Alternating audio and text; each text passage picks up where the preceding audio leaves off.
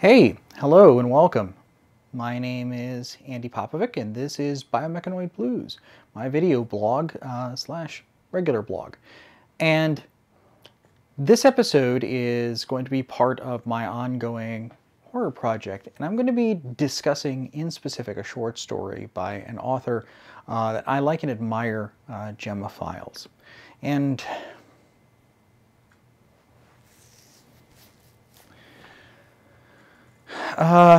you know, this doesn't feel right. Hey, listen, can we get the interruption? What do you mean, not this time? We've done it. Hold on.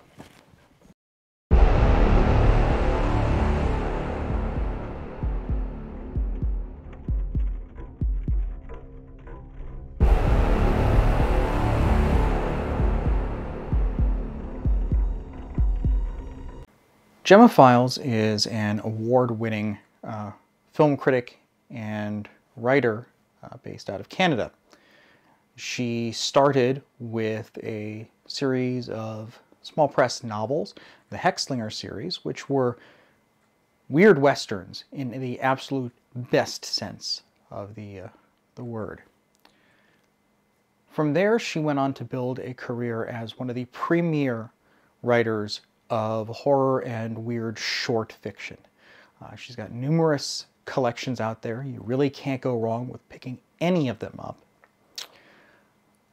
But the big linchpin that she has driven into the ground at this point is her book, Experimental Film. This is one of my personal favorite novels.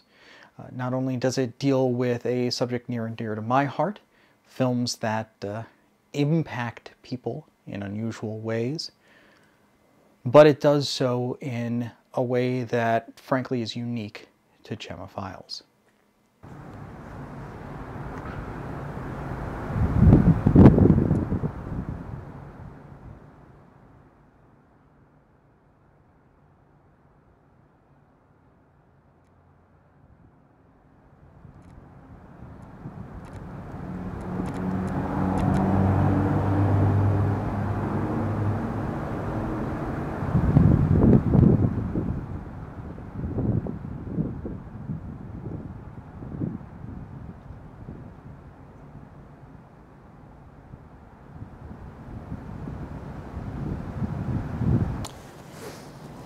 So I started this with a few exterior shots. This is my neighborhood, especially some of the biotech businesses that are around here in winter.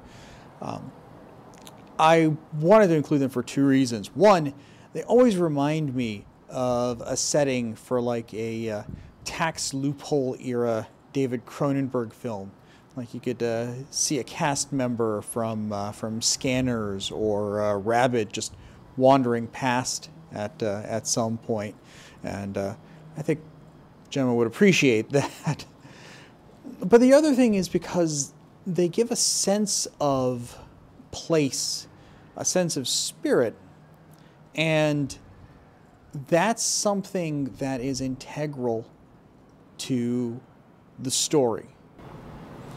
I first met Gemma Files at my very first ReaderCon. Actually, I was there to see two of my other favorite authors, Caitlin R. Kiernan and Peter Straub, and I ran into her at a few panels, and we talked, and she was one of the most generous and open folks.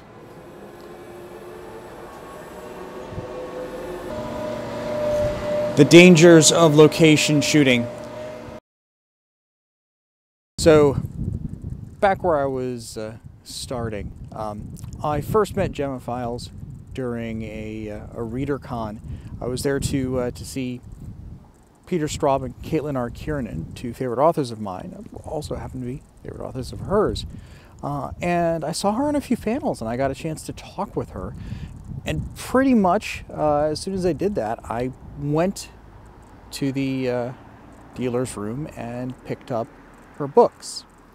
And I have been a fan of hers ever since. As you probably saw with a little retrospective, she has covered quite a bit.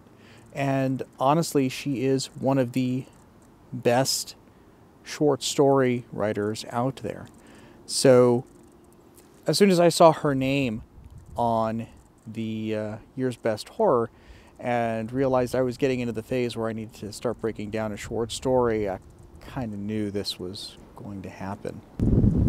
This is more of an extemporaneous thing where I'm just telling you guys a few things that really still stick out to me. And this is after I've read it a couple times, after I've written about it, and after I've been thinking about it. The first thing that honestly does stick out is the whole concept of a place being haunted without a ghost. And I think about that in specific when I'm looking at some of the footage that I shot earlier, or those winter landscapes, brutalist architecture, the sense that there's something there in those places, something off, a hum you can't get to, ambient noise that's always rushing in odd spaces. We often tie this to the idea of genus loci, or the spirit of the place, but most of the time it's about, natural places, and it involves something that has happened there. But this does away with that idea. There isn't like a specific murder that has triggered this. There is no spirit within the within this Airbnb of doom that is generated by someone's malactions. It's just there. It's just a weak spot in the world, and something on the other side is taking advantage of it. The other things that I like is, first, there's no explanation. We don't have a Professor Quatermass coming in and basically saying, so look here, Rooney, these things are obviously arthropods from Mars. No, no one's got an answer. The folks who have encountered this phenomenon before are searching and trying to figure it out. But the other thing is that everyone has encountered it. Gemma opens this short story almost at a leisurely pace. I say this because, I'm still in the process of submitting places, and I'm terrified of not having something absolutely happen within the first sentence, because then some slush reader will, kick it away.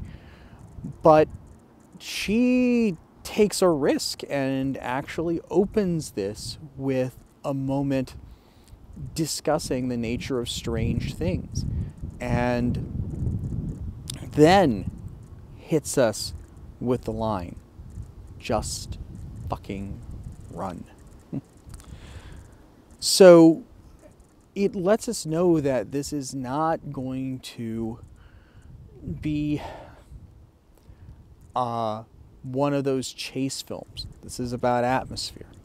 This is about what happens, the uncanny, the strange in between. And this happens to everyone. Her father's story is a perfect example of that. Strange things happen all the time. They just get lost in all of the horrid minutiae of day-to-day life. The other thing is the fact that this is so grounded.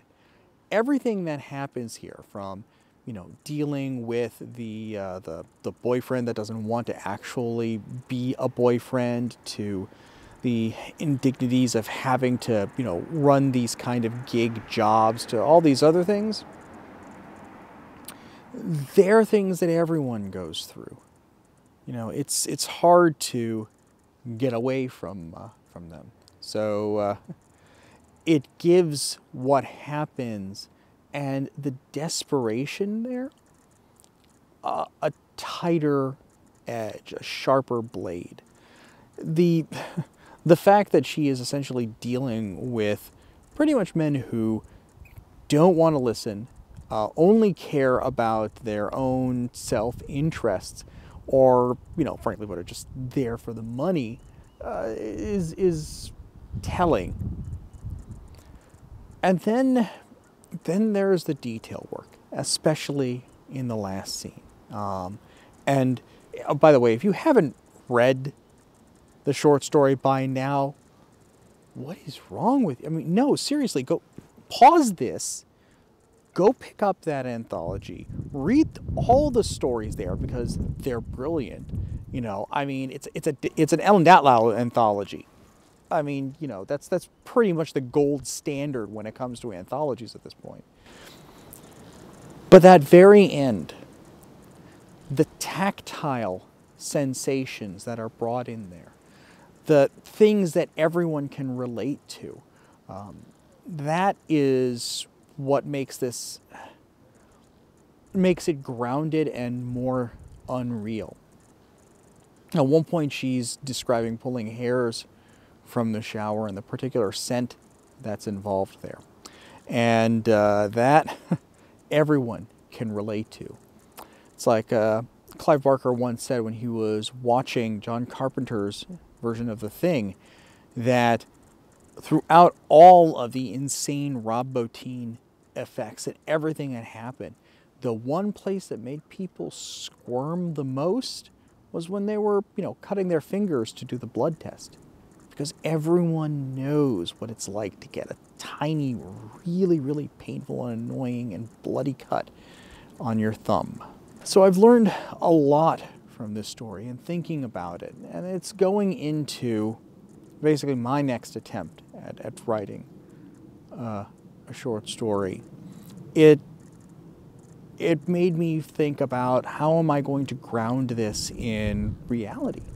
What am I going to bring to this that has the strange intruding on that reality, that carries through like a branch creak or an odd shout across a green lawn in a nice neighborhood,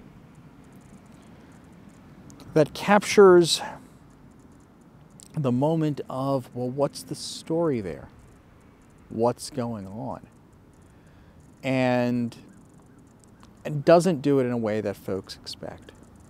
Because the thing that I'm honestly thinking about adding to my story is, well, a doll. A battered, beaten up, burned porcelain doll. The kind that you very much expect to come alive and devour folks in some Stephen King-based miniseries. But that's forthcoming. For now, the short story still has me thinking. It still has me looking to take it apart. And that's what all of her short stories do. That's what experimental film did. You know, it actually had me crying in a very personal way. I could relate to some moments there. Probably not the same ones others could, but, you know, speaking as a former film major who now does this instead of, you know, acts on movie sets, or, you know, films experimental movies out in some loft in Frederick, Maryland, there were moments that resonated. And I think that's the big key thing. As out there as some of her stories can be, you still have those personal horrors. And that means this last bit really is also going to be for a lit reactor course that she teaches. I took that course. It was really well worth it.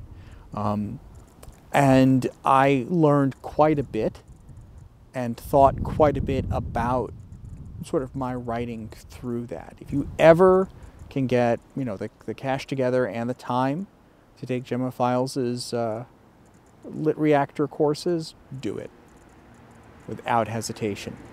If you get a chance to see her at ReaderCon when those open up again, or at any other forum, or, you know, get a chance to listen to her as a podcast, take the time. It's well worth it, because I think when we start looking back in, you know, another 10, 15 years, she is going to be spoken up there with the authors we both admire. So, my little prediction. Anyway, thank you very much for joining me. I appreciate everyone putting up with my attempt to get out of the house a little bit. And, you know, take care of yourself, be safe, and be seeing you.